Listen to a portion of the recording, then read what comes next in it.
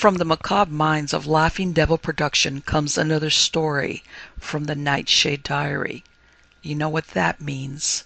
Check under the bed and make sure no one or nothing is there. Is the closet door securely shut? Then leave your disbelief behind, amp up your imagination, and hang on tight for another ride into terror and mystery. And like all good horror stories, just imagine it's a dark and stormy night. And remember, screaming like a little girl is permitted.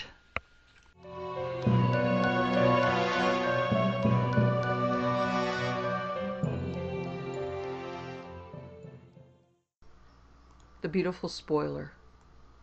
Many of the stories that have from time to time been circulated with regard to the haunting of the pass of Killiecrankie near Pitlochry by phantom soldiers, but I do not think there is any stranger story than that told to me in my early years as a ghost hunter by a lady who testified that she had actually witnessed the phenomena. Her account of it I now give exactly in her own words.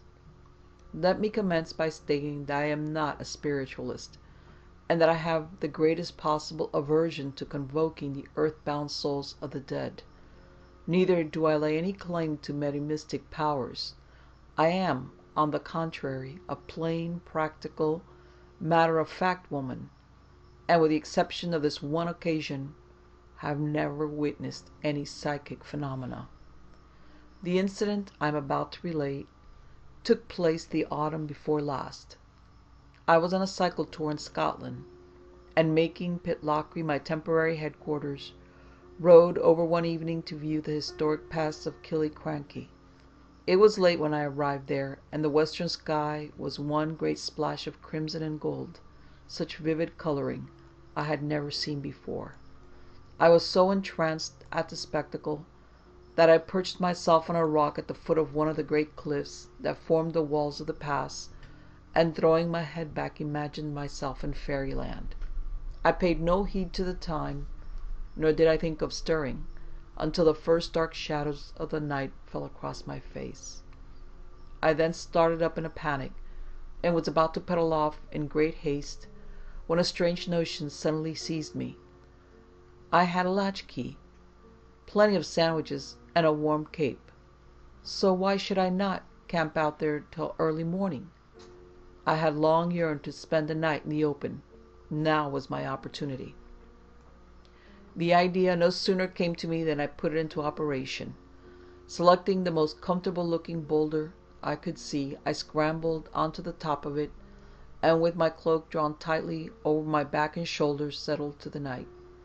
The cold mountain air, sweet with the perfume of gorse and heather, intoxicated me, and I gradually sank into a dreamy sleep, from which I was abruptly aroused by a dull boom that sounded like distant musketry. I glanced at my wristwatch and saw that it was 2 o'clock in the morning. A nervous dread now laid hold of me, and 1,001 vague fancies, all the more distressing because of their vagueness, oppressed and disconcerted me. I became keenly aware of the extraordinary solitude, which seemed to belong to a period far other than the present, and as I glanced around at the solitary pines and gleaming boulders, I more than half expected to see the wild, ferocious face of some robber chief, some fierce yet fascinating hero of Sir Walter Scott's, peering at me from behind them. This feeling at length became so acute that in a panic of ridiculous fear, I forcibly withdrew my gaze and concentrated it abstractly on the ground at my feet. I then listened, and in the rustling of a leaf, the humming of some night insect, the whispering of the wind as it moaned softly past me, I fancied, no, I felt sure, I detected something that was not ordinary. I blew my nose, and had barely ceased marveling at the loud echoes it caused before the piercing shriek of an owl made me jump a mile. I laughed with relief, but then my blood froze, as I heard a chorus of what I tried to persuade myself could only be echoes, proceed from every crag and rock in the valley. For some seconds after this I sat still, hardly daring to breathe, and pretending to be extremely angry with myself for being such a fool, With great effort, I turned my attention to the most material of things. One of the skirt buttons on my hip. They were much in vogue then. Being loose, I endeavored to occupy myself in tightening it. And when I could no longer derive any employment from that, I set to work on my shoes and tied knots in the laces, merely to enjoy the task of untying them. But this too ceasing at last to attract me, I was desperately racking my mind for some other device, when there came again the queer booming noise I had heard before, but which I could now no longer doubt was the report of firearms. I looked in the direction of the sound, and my heart almost stopped. Racing towards me, as if not merely for his life but his soul, came the figure of a Highlander. The wind, rustling through his long, dishevelled hair, blew it completely over his forehead, narrowly missing his eyes, which were fixed ahead of him in an agonized stare. He had not a vestige of color, and the color of the moonbeams, his skin shone livid. He ran with huge bounds, and what added to my terror, and made me doubly aware he was nothing mortal, was that each time his feet struck the hard, smooth road, upon which I could well see there was no sign of stone, there came the unmistakable sound of gravel. On he came, his bare, sweating elbows pressed into his panting sides, his great, dirty, coarse, hairy fist screwed up in bony bunches in front of him, the foam flakes thick on his clenched, grinning lips, the blood drops oozing down his sweating thighs. It was all real, horribly real, even to the most minute details. The flying up and down of his kilt, sporran, and swordless scabbard, the bursting of the seam of his coat near the shoulder, and the absence of one of his clumsy shoe buckles. I tried hard to shut my eyes, but was compelled to keep them open and follow his every movement, as darting past me, he left the roadway, and leaping several of the smaller obstacles that barred his way, finally disappeared behind some of the bigger boulders. I then heard the loud rat-tat of drums, accompanied by the shrill voices of fifes and flutes, and at the farther end of the pass, their arms glittering brightly in the silvery moonbeams, appeared a regiment of scarlet-coated soldiers. At the head rode a mounted officer. After him came the band, and then four abreast, a long line of warriors. In their center were two ensigns, and on their flanks officers and non-commissioned officers with swords and pikes, more mounted men bringing up the rear. On they came, the fifes and flutes ringing out with a weird clearness in the hushed mountain air. I could hear the ground vibrate, the gravel crunch and scatter as they steadily and mechanically advanced. Tall men, enormously tall men, with set white faces and pale flashing eyes. Every instant I expected they would see me, and I became sick with terror at the thought of being the target of those eyes. But from this I was happily saved, for no one appeared to notice me, and they all passed by without much as a twist or turn of the head, their feet keeping time to one everlasting and monotonous tramp, tramp, tramp. I got down and watched until the last of them had turned the bend of the pass, and the gleam of his weapons and trappings could no longer be seen. Then I remounted my boulder and wondered if anything further would happen. It was now 2:30, and blended with the moonbeams was a peculiar whiteness, which rendered the whole aspect of my surroundings dreary and ghostly. Feeling cold and hungry, I set to work on my beef sandwiches, and was religiously separating the fat from the lean, for I am one of those foolish people who detest fat, when a loud rustling made me look up. Confronting me on the opposite side of the road was an ash tree, and to my surprise, despite the fact that the breeze had fallen and there was scarcely a breath of wind, the tree swayed violently to and fro, while there proceeded from it the most dreadful moanings and groanings. I was so terrified that I scrambled down from my bicycle and tried to mount, but I was obliged to desist, as I had not a particle of strength in my limbs.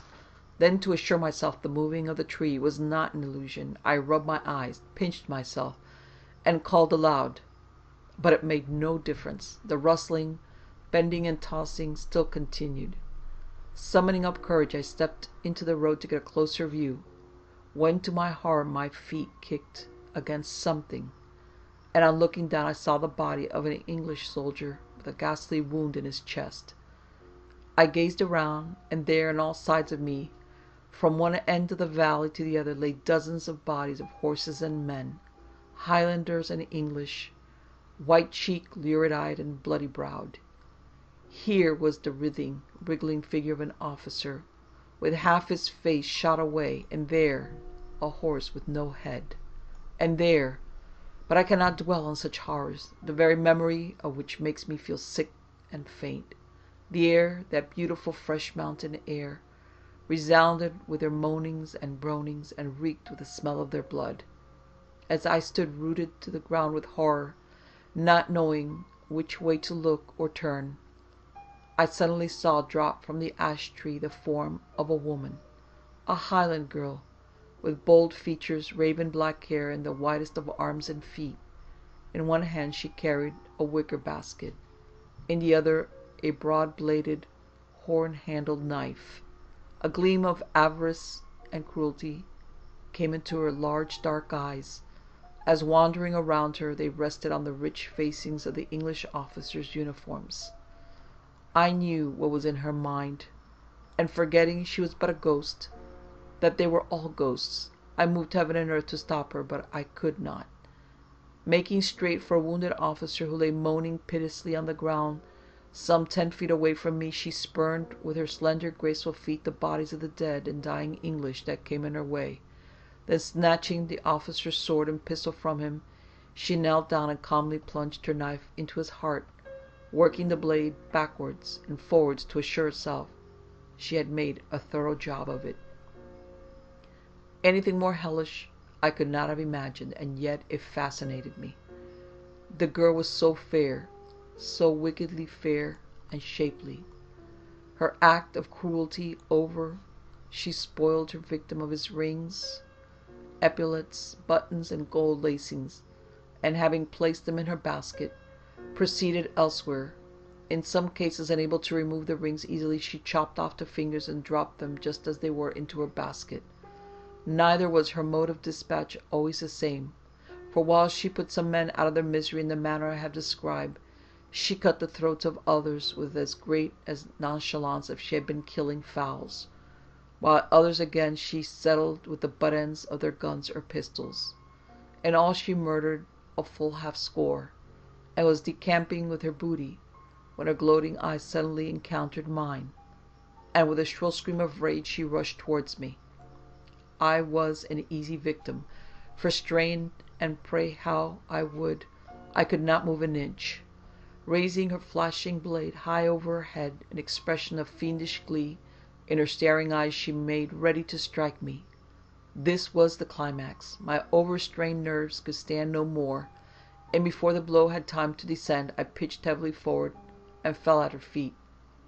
When I recovered, every phantom had vanished, and the past glowed with all the cheerful freshness of the early morning sun. I cycled very hurriedly home, none the worse physically for my adventure, but resolved never again to spend another night in the open alone. The Hand of Promise. Harmful and vindictive ghosts are, thank goodness, not in the majority, though they do become active. They can cause untold distress. A decidedly harmful ghost is the ghost that tempts one to vice. A house in Chelsea was long haunted by a ghost of this kind, and from accounts given me of the haunting by a tenant who experienced it, I am able to construct the following case. A nonconformist minister, the Reverend J.P. Hackett, went to look over the house when it was up to let. He did not go alone, but it was accompanied by a boy from the estate agent's office, and it was just about midday when they arrived there. After inspecting the basement and ground floor, Mr. Hackett left the boy in the hall and ascended the stairs. Arriving on the first floor, he was about to cross the landing to one of the front rooms when he heard a noise like the click of a door handle, and turning sharply round, saw the door of a room overlooking the back premises suddenly begin to open. When it had opened slowly a few inches, a hand, thrust cautiously through the aperture, clutched hold of the door and held it stationary. Though he could see no one, Mr. Hackett now became conscious that someone was closely scrutinizing him. The landing window faced due south, and the sunlight pouring in through the hand into very strong relief. It was obviously a woman's hand, and just as obviously its owner was a woman of refinement, for the fingers were white and tapering, and the nails highly polished. Mr. Hackett was fascinated. He had never seen such beauty in a hand before, and found it quite impossible to remove his gaze from it. He was trying to force himself to do so, when there was a whiff of delicate perfume, and the hand withdrew, while the door immediately afterwards closed noiselessly. Mr. Hackett, supposing the lady to be someone who, like himself, was looking over the house with a view to taking it, but who for some reason did not wish to be seen, thought no more of the matter till he had finished his inspection of the premises and had rejoined the boy in the hall. He then casually remarked that there was a lady upstairs, presumably on the same errand as himself, unless she happened to be the owner of the property. To his surprise, the boy did not answer at once, but looking very much alarmed, said, after some hesitation, "The owner of the house is a gentleman, sir. He's a widower, and besides, he's abroad just now, and no one but yourself has had the keys today."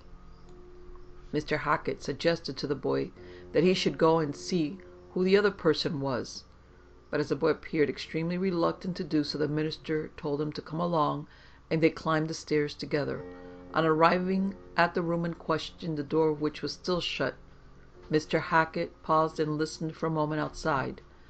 He could hear nothing, however, and when he threw the door open and peered in, he could see no one. "She must be somewhere else in the house," Mr. Hackett said, and at once proceeded to look, but though he searched everywhere in the building, he could find no sign of anyone. The mysterious woman had vanished as wholly and completely as if the ground had suddenly opened and engulfed her. "It's strange," said the minister. "There was certainly someone in that room, and I can't imagine how they could have got out of the house with our seeing them. There's no back entrance, is there?" "Only in the basement, sir," the boy replied, "and no one has gone down there." That night, when he got home, Mr. Hackett tried to settle down as usual after dinner to write or read, but he could not. A strange restlessness was on him. At last he gave up trying and went to bed. He slept, and in his dreams saw once again the delicately molded hand, and inhaled again the fragile perfume. He took the house, and within a week he and his family were settled in. Then their troubles began. A few days after their arrival, his wife came to him one morning, very agitated. "Mary's drunk," she said. Mary was the general. "Nonsense," said Mr. Hackett, looking up from his work in astonishment. "It's true," his wife said despairingly. "When I went into the kitchen just now to see her about lunch, she burst out laughing and began talking a lot of rubbish. She simply reeked of spirits. And up to now, she has been such a pattern," Mr. Hackett said. "Well, she will have to go, that's all." "I have given her notice," said his wife. There was nothing else to be done. "Do you think there is anything wrong with this house?" "What do you mean, wrong?" "I don't know," his wife replied, "but I get impressions. I constantly feel that I am being watched, and this morning after breakfast I had a very odd experience.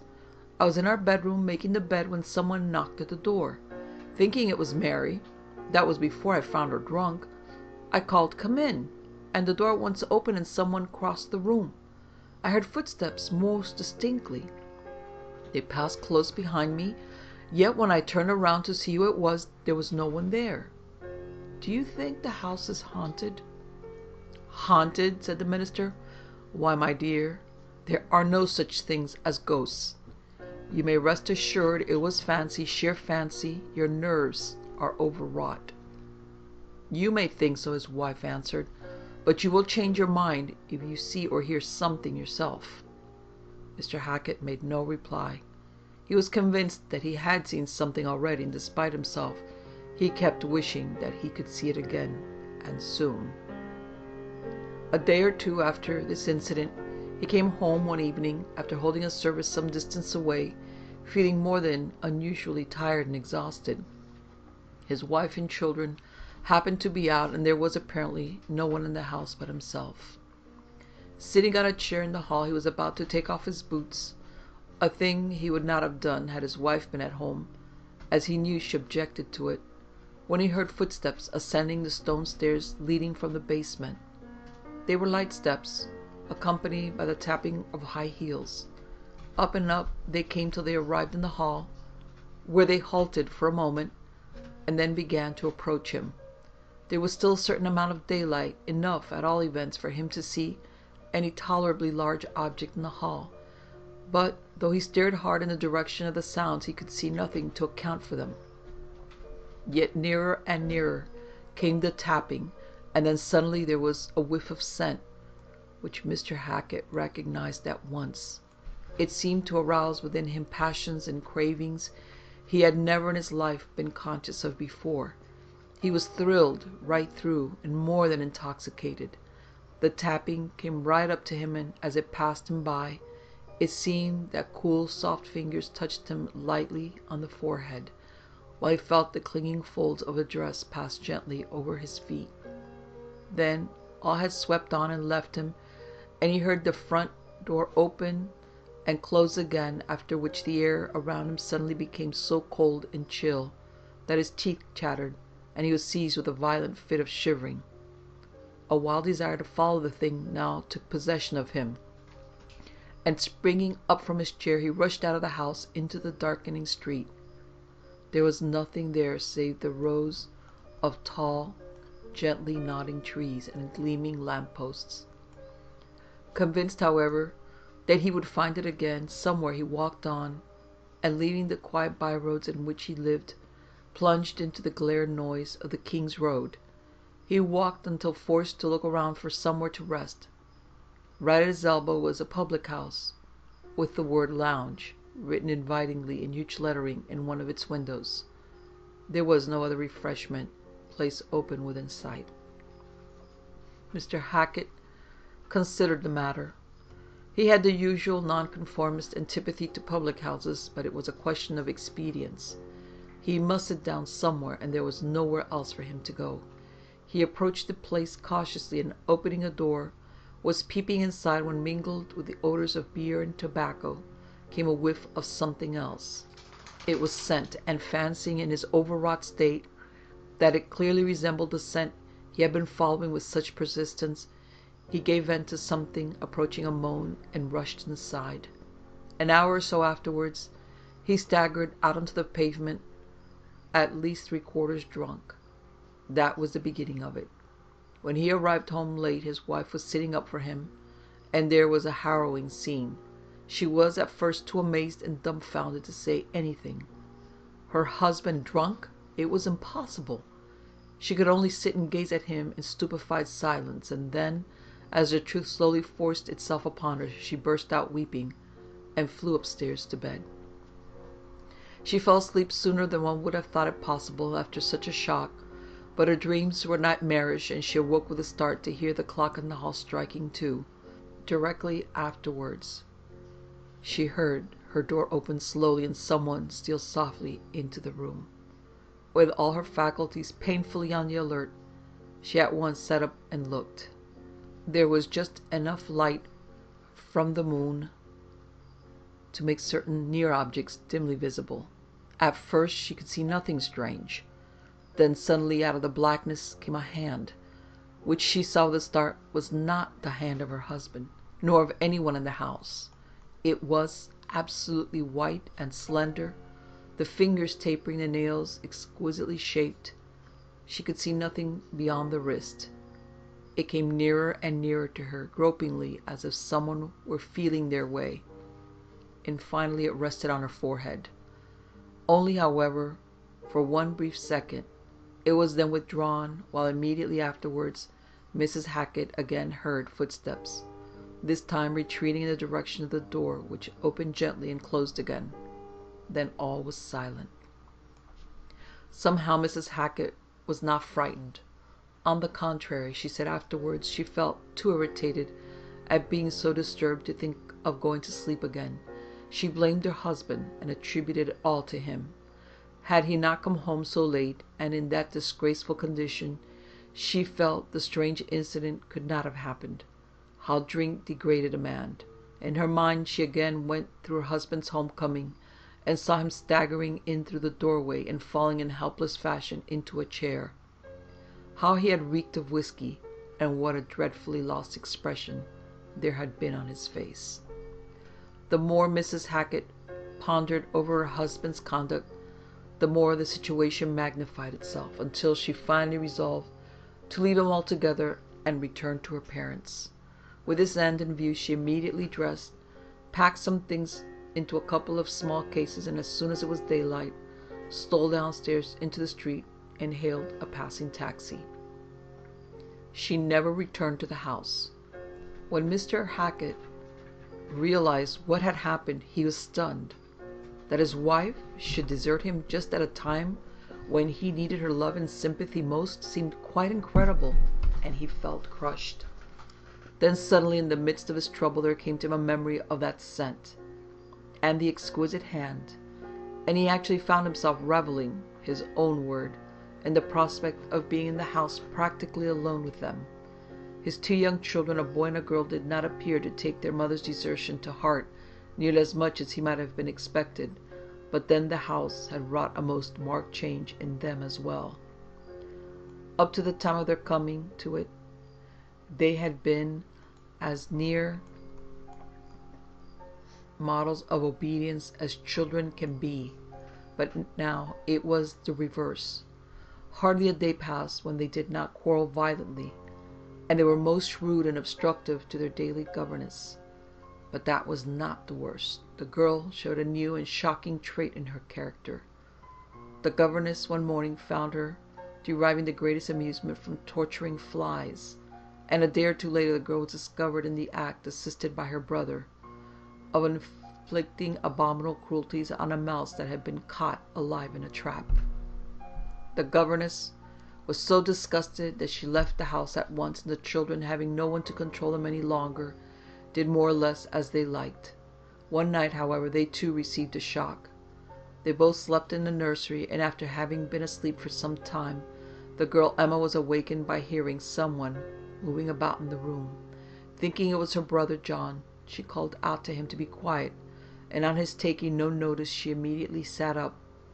To her surprise, instead of seeing John, she saw standing in the center of the room, in a flood of moonlight, a tallish figure enveloped from head to foot in a long black cloak.